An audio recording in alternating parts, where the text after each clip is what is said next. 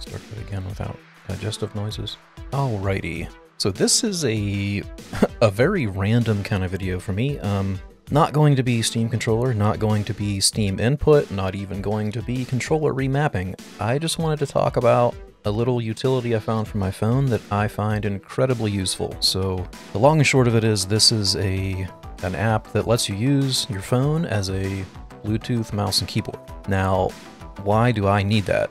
I mean, Steam controller can do that, but I personally never really like doing that. Like if I'm playing my computer on the TV, I generally would use a media keyboard, a Bluetooth keyboard that has a trackpad on it. And those are either too big and clunky or too small to really use. So this ended up kind of being a perfect solution and was one of the few for a phone app that doesn't require installing anything on the computer to act as the server, which is in the description. It's called Serverless Bluetooth mouse and keyboard. So let's just dive in here. So here's, I got my phone connected. I click on this Bluetooth keyboard and woohoo, look at that. I got a big old trackpad mouse. Let's go just to show you, yeah. So like this is it. I did purchase the premium version like within a minute of using it because I was impressed and it was doing exactly what I wanted. So I'm not entirely sure. I don't remember exactly what features you don't have on the free one, but you can use it free. Like I got a nice old scroll here on the side.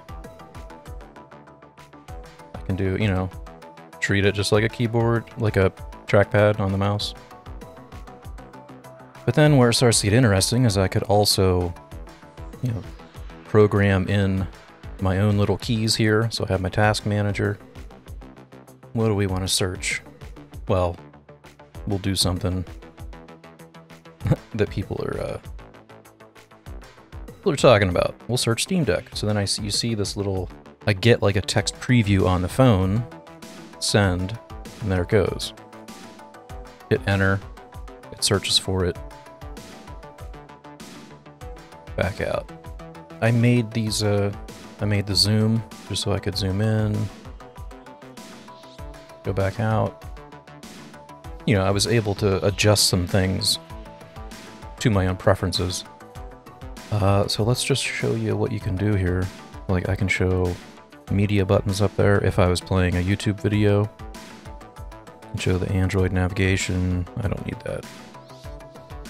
For mouse, I know this was behind the paywall. You could use Air Mouse, which is like using the phone as a gyro mouse, which works pretty well. I don't really need that for my purposes here. And then like for the keys that I made, that's just holding on this, you know, and then you get like this whole remapping system. Wait, let me get stop. Don't hover play that. I don't care about your trampoline park. And yeah, I mean, that's it. Easy peasy. It was super simple.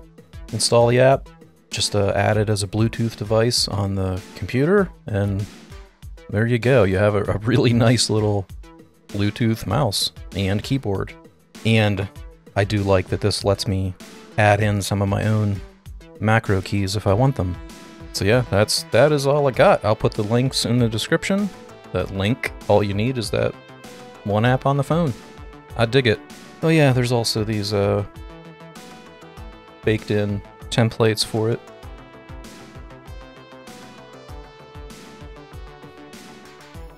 But I mainly just use it for that, and it's perfect for what I want it to do. I don't have to have my media keyboard.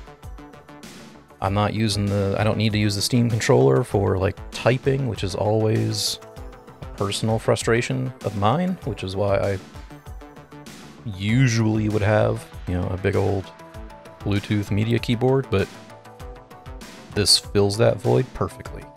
So alright, that's all I got. I will see you around.